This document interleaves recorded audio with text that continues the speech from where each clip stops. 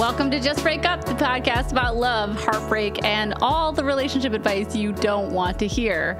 My name is Sierra DeMulder. And I'm Sam Blackwell. And today we're going to answer a letter from somebody who is getting denials instead of apologies. But before we begin, we just want to give you our Surgeon General's warning, which is that Sierra and I are not licensed mental health practitioners. No, we are not. We are not professionals. We are not trained in any of this. So please take our advice as you see fit. We are only here to offer our humble musings to hopefully shed some understanding and maybe some laughs on the incredibly rewarding but mostly confusing experience that is love. All right, we're going to get right into today's letter. The letter comes from Wait What, whose pronouns are she, her, and they, them, who is writing from the void.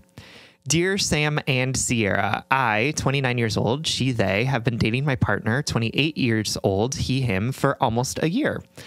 In a lot of ways, it's a great relationship. He is kind and playful and brings out the same in me, and we deeply enjoy life together. We talk regularly about the future and are taking things seriously. But we keep having the same conflict over and over again. Essentially, we remember things differently. By total coincidence, I'm sure, LOL, the things we remember differently are always things my partner said that were hurtful to me. How can we repair or have accountability for what we don't even agree happened? At what point should I stop believing that my partner remembers it differently and start thinking he might be manipulative? The worst case was about 4 months ago. A friend saw my partner's profile on a dating app still.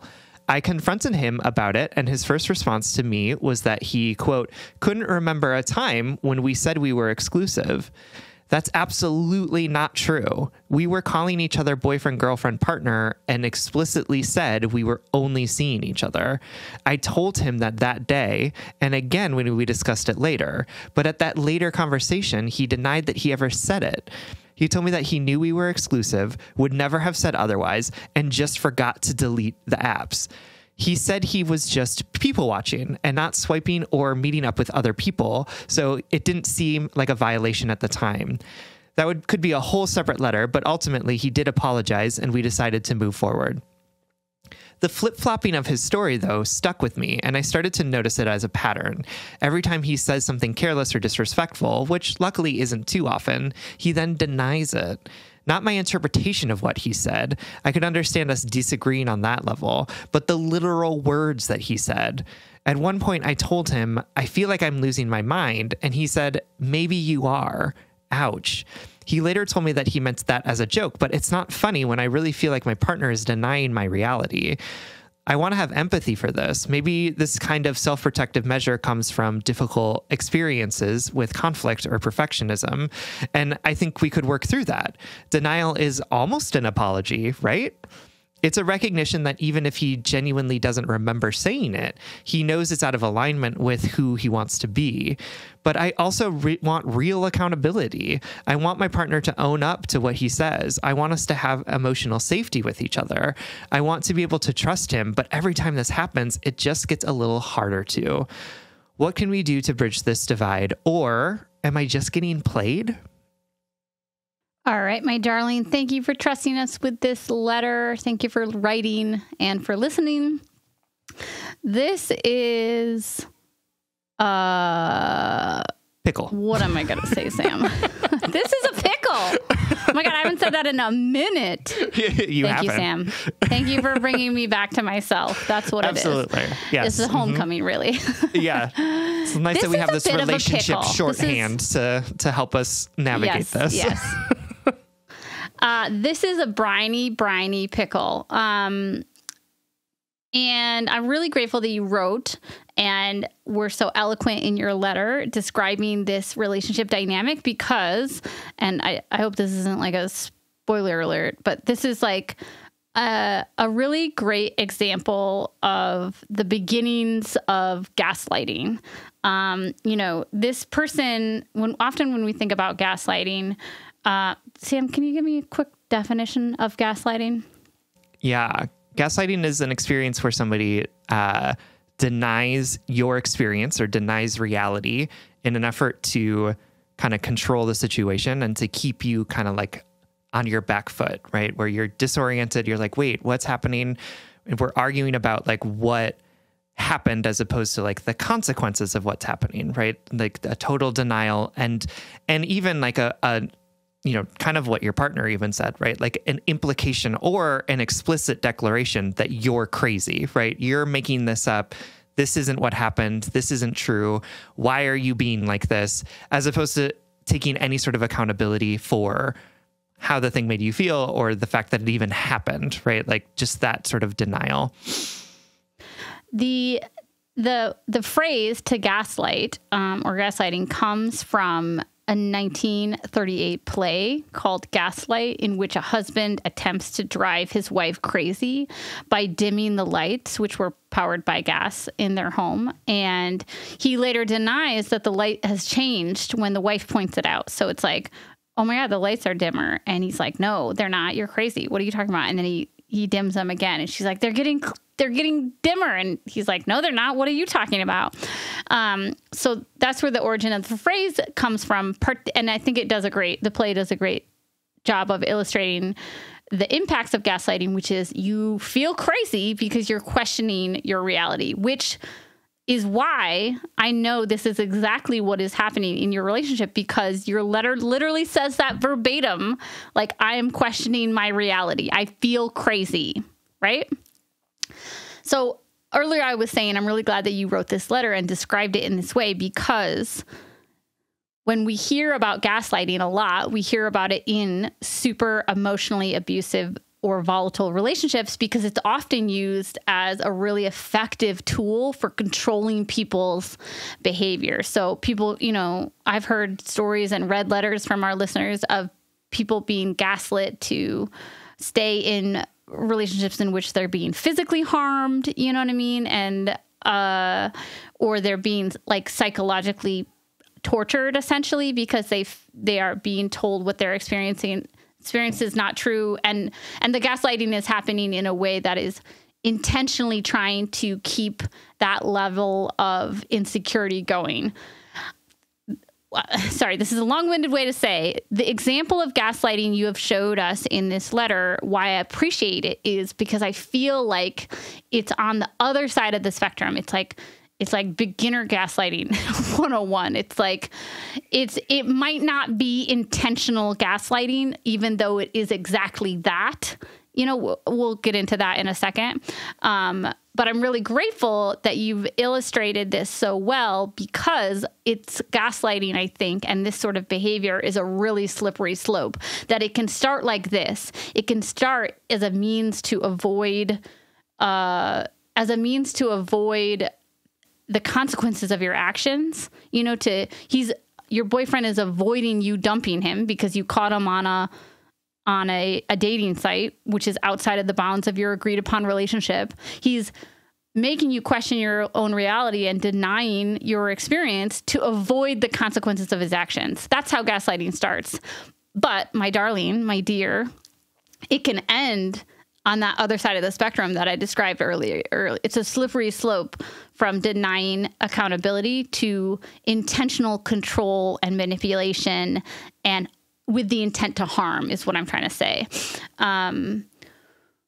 We are going to dive into gaslighting a little bit more, talk about how you can stay rooted and grounded in your own reality, how you can have compassion for your boyfriend and see where this behavior is coming from and stemming from, while also having compassion for yourself equally, if not more, because your reality is real. But first, we're going to take a very quick break.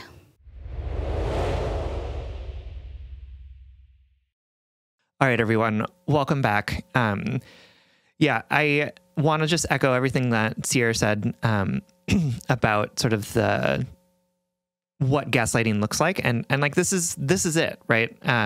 And we often talk about gaslighting as being like Sierra said, this terrible, horrible thing that happens in really abusive relationships, and also we can do it because we're not doing our own healing, right? Like, we're not doing the work of sitting in the discomfort of people being mad at us, right? So we just deny that anything happened, right? Like, and I appreciate that you're sort of looking at your partner and saying, like, I have I can understand why this might be happening, right? It might be that he's a perfectionist. It might be that, he is really bad at conflict or gets like panicky about it, or maybe he's had like really bad experiences where he's been like really punished for admitting that he did something wrong and feels like the need to deflect. And I think probably maybe all of those things are true, right? And I also want to say that like just because we can understand why the behavior is happening doesn't mean that the behavior is acceptable, because no matter why he's doing this, what is happening is that you are writing to two strangers on the internet being like, I don't know if I can believe my own experience of this relationship anymore, right? It feels like he's calling me crazy, because he is explicitly calling you crazy, right? He's saying that out loud to you. And I don't want to say this in a way that's like, oh my God, run for the hills, like this person is terrible. But I will say that like this behavior for me is like a big red flag that is like unacceptable, right? And we have different ideas of relationships, right? Like, this might be something that you want to sit with and work on with him and sort of call attention to. For me, it would be like a no-go. It would be like, I can't have you telling me that I'm crazy or lying about conversations that we've had. Like, because I've been in that situation, right? I have been in a relationship with somebody who did similar shit to this, who would constantly say, I never said that, who would constantly say, you said this, didn't you? And I'd be like, those words never came out of my mouth, right? Like the way that I felt whenever we were in conflict with each other was so disorienting and so harmful to me, right? I behaved in ways that I didn't like, because I was being driven crazy. And I mean that in my reality was being questioned, and it made me feel so disoriented. It made me feel so insecure and unsafe that I behaved in ways in that relationship that I did not like about myself. And so I want to just like name that there are lots of ways in which our partners can be causing us harm that we can talk and address with them. It's really hard to do that if you can't even have a conversation about what actually happened in the situation, even when the conversations are days apart, right? Like it's like the lie is so bald-faced that like, oh my God, I just want to slap him. No, absolutely. It being like, the conversation that you had happened yesterday. How can you pretend like you've misremembered it?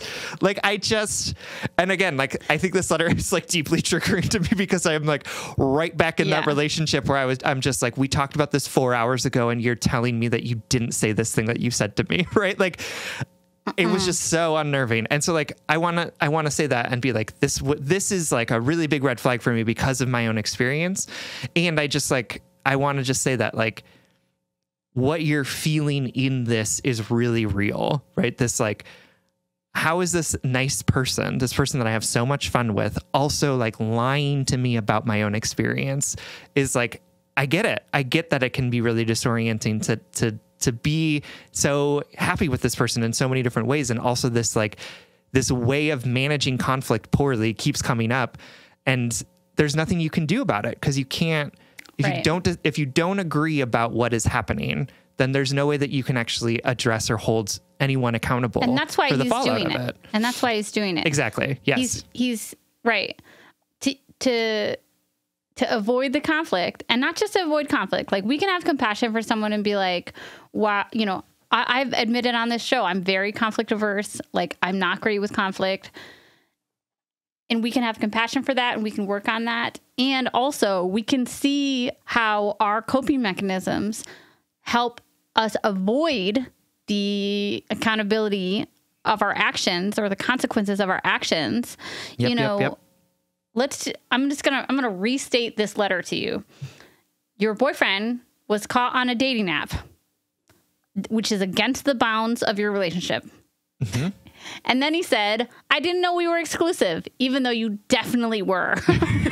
And then the next day, he admitted that he did know you were exclusive. He did know you were exclusive, and he went on those apps anyway to people watch. Excuse me? Go to the fucking park, my bro, right? Like, people watching is meant for the mall, okay? It's not for an app that's meant for romantic or sexual connection, right? Like, that is against the bounds of your relationship. And I appreciate this example, like I said in the intro, because it is where gaslighting is born, right?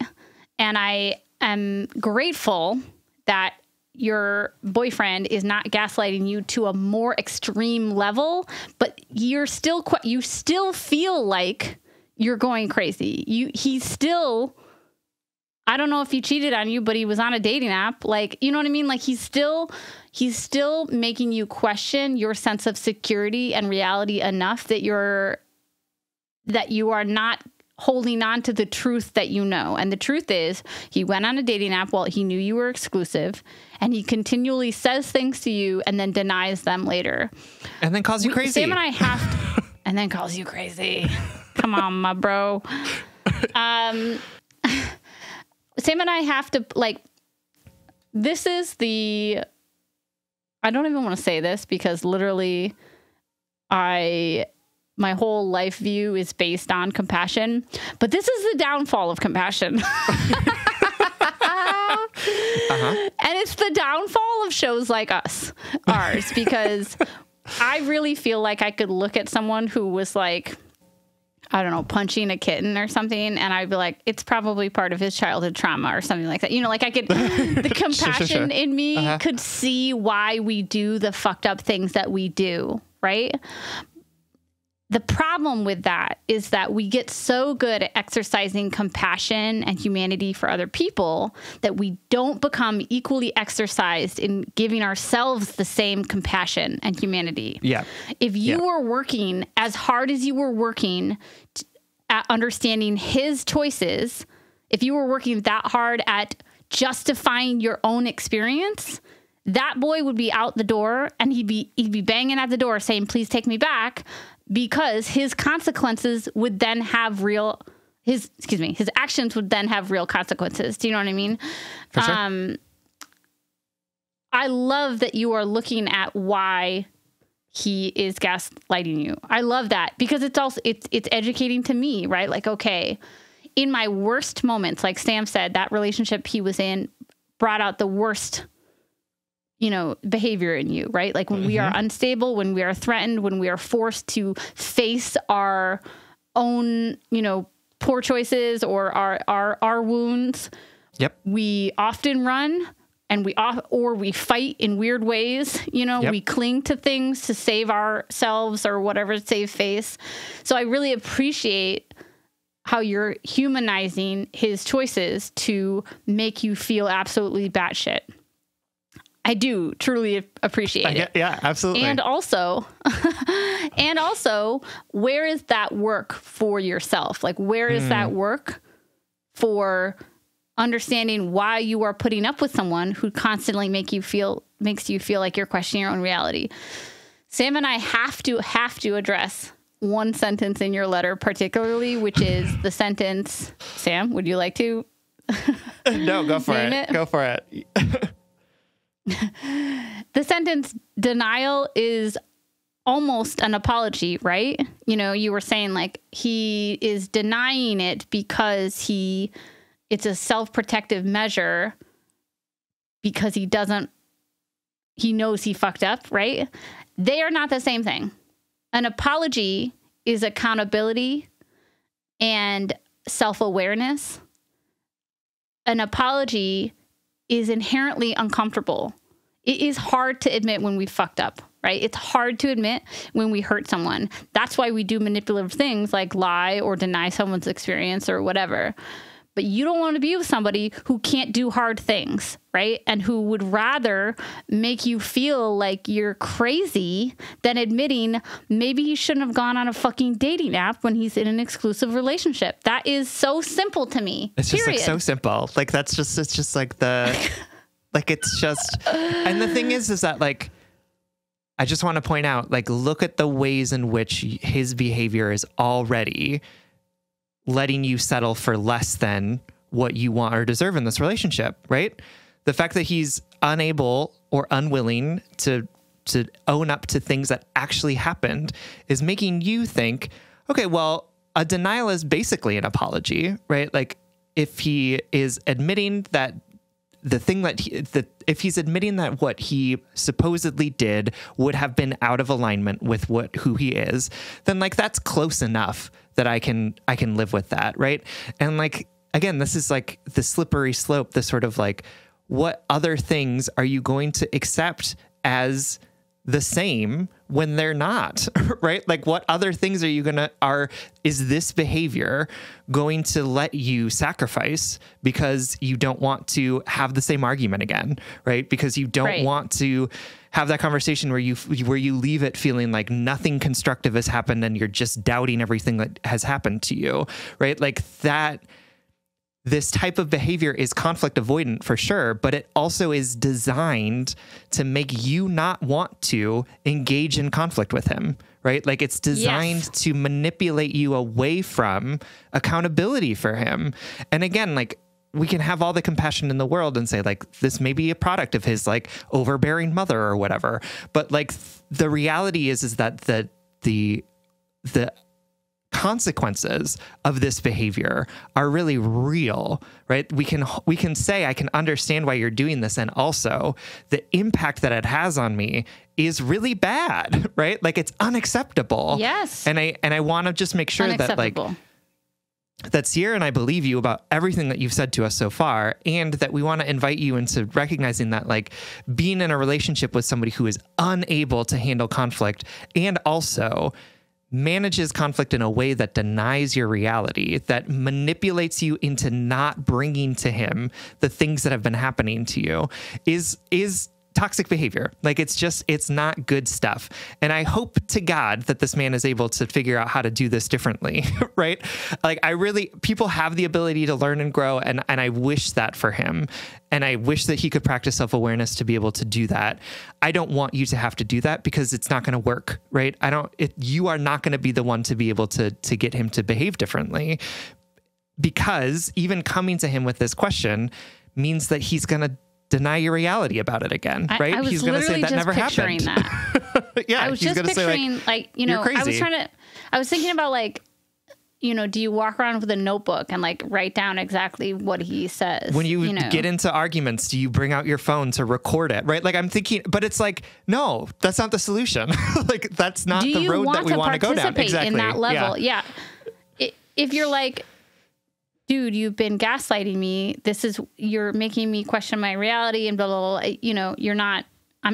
You're not allowing me to hold you accountable to your actions. What is he going to say? Like, no, I'm not. Absolutely. You're going to be like, you called me crazy. And he's going to be like, I never called you crazy. You're crazy. Right? Like that's how these types of things go when people aren't able to hold accountability for themselves. I'm not saying just break up, but I am saying this is such a red flag for me. This really would require such an extreme vulnerability on his end to be like, you're right. I'm avoiding conflict. I'm backing out of it because of these ways. I'm making you question yourself because of these things. Like it's going to be such an emotional investment for him to change this behavior that I do not feel confident that this is a safe and nurturing space for you to put your energy in. I feel fine telling people to just break up, 90% of the time when I feel really confident in it. But there's also there's this sadness that I know you're invested in this relationship. I know you like this person and they make you feel good. So I like, that is all in my heart as I'm saying. I don't know if this person is going to match the emotional energy and effort and maturity that you put into this relationship and in this dynamic. Do you know what I mean? Like, I don't know if you can fucking convince a gaslighter to stop gaslighting you in the moment, in the relationship. Somebody write in and tell us if they were like, and I believe this has to have happened somewhere where you're with somebody and they break down their emotional walls enough and their baggage and their trauma and their fucking attachment styles and their communication styles and their conflict styles, and they commit enough to the emotional journey and the vulnerable journey of being truly known, you know, 'cause that's what it is all about, right? Like, is this dude ready to be truly known and accountable to his actions? Like, I don't think so. It doesn't seem like it. Write us. If your relationship started with a gaslighter and you somehow grew through it, let me know. Yeah. All right. Wait. Not that people can't grow. Sorry. For sure. Not that people can't grow, but did you grow in the relationship with the gaslighter? Right. Absolutely. Sorry. No, I'm with you. All this to say, wait, what? We're so sorry that we're in this predicament, right? And it's always really challenging when somebody that we know and somebody that we like and somebody that we feel really connected to also comes to us with behavior that's really unacceptable. And it can be really hard to try and hold empathy for people and understanding, right?